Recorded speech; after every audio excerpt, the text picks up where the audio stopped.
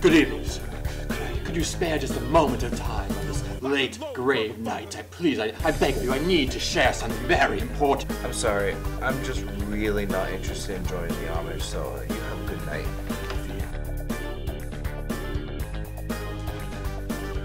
Crazy.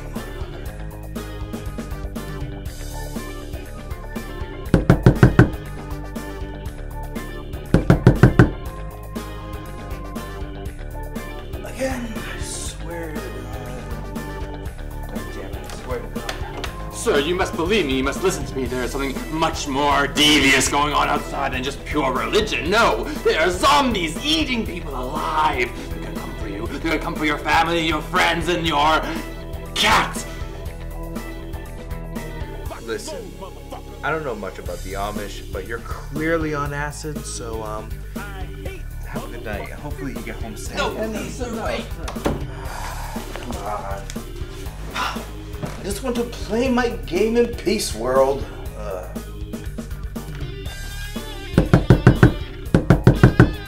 Okay, I swear to God, this Amish butt guy better have like magic beans or something. I swear I'm gonna shoot this mother. Sir, wait. Please, just listen to me. Just play this game, please. Play it, beat it, do whatever you gotta do. You can save the world. You can save all of us. I know the Amish don't use electricity, so what the hell are you doing with this game? But thank you for the free game, so have a nice night. Please. What a peculiar fellow.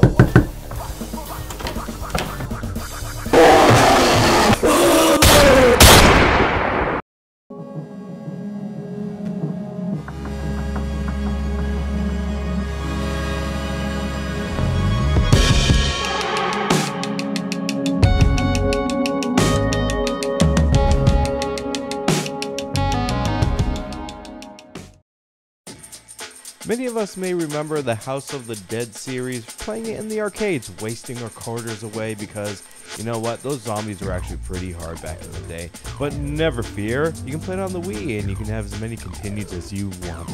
Now this entry into the House of the Dead series is actually an exclusive for the Wii, and actually it's a pretty good one as well. I do have to say, it is probably best played in co-op, like in the old arcade days where you both had the light guns and you were just shooting away at these zombies. You can do the same thing again, but this time use the Wii Zapper because you know what, your hand's gonna cramp up real bad. I say this from experience.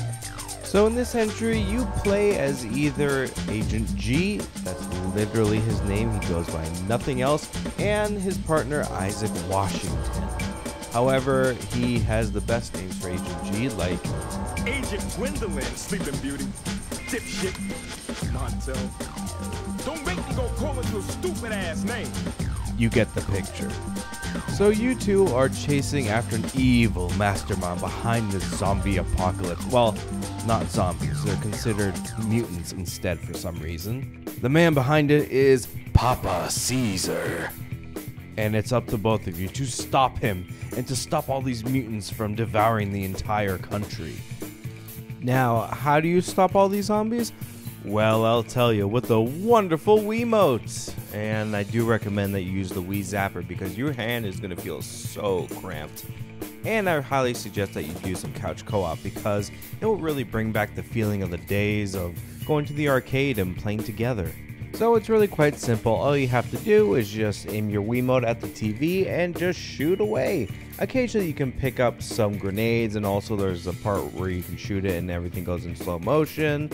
And if you get really good shots, like headshots and all that kind of stuff, you get more points. And with the points, you can unlock all these different weapons and upgrade the weapons as well.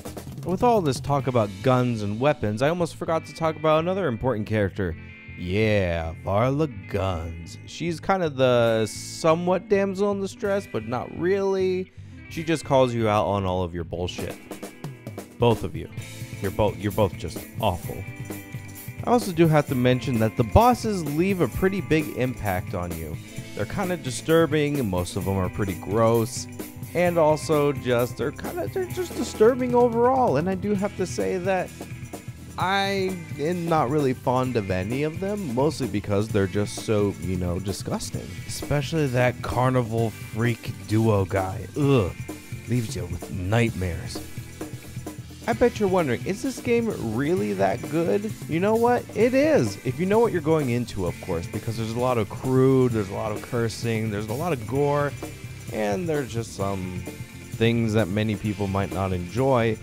But if you know what you're going into, you'll find tons of enjoyment with it. If you like films like Planet Terror, Machete, kind of grindhouse kind of films, you will like House of the Dead Overkill. If I had to put a number on it, I would give it probably around a 9 out of 10. The only reason it doesn't have a full 10 is because the bosses just gross me out that much. So House of the Dead Overkill is actually a pretty fun game, especially if you got someone else to play with. Don't worry,